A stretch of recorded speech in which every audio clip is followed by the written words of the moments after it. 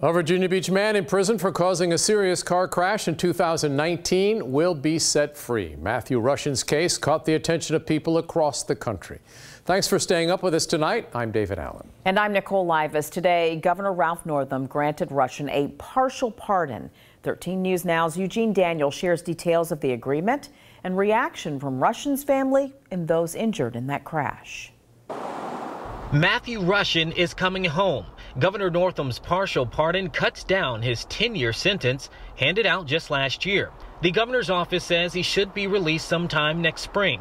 Last summer, Rushin pleaded guilty to 2 counts of malicious wounding and 1 count of felony hit and run following this crash in January 2019. Rushin's mother tells 13 News Now she is elated, long saying her son is autistic and not treated fairly the night of his arrest. In a statement, she thanked the governor and said this is a first step in proving her son did not have malicious intent. As soon as news of Rushin's pardon broke, people flooded social media celebrating the decision. But that was not the case for Donna Cusick.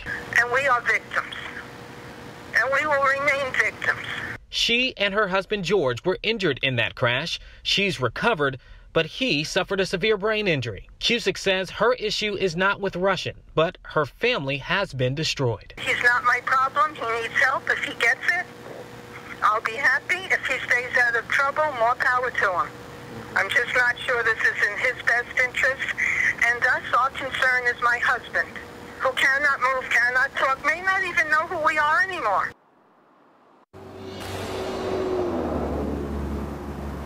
Now, the Cusicks were visiting from out of state when that crash happened, basically right here behind me on First Colonial Road.